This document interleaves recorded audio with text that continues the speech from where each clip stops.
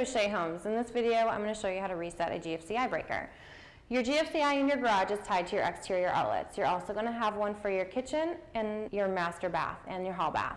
The bathrooms should be tied together. First, you want to turn off and unplug any appliances or anything that might be plugged in here. You're going to have a test button and a reset button on your GFCI. You want to hit the reset button. You're going to hear that click, and then the outlet should be good to go. Go ahead and plug everything back in to test it, and you should be working. At Shea Homes, we help you put print into practice. Thanks for spending some time with me today.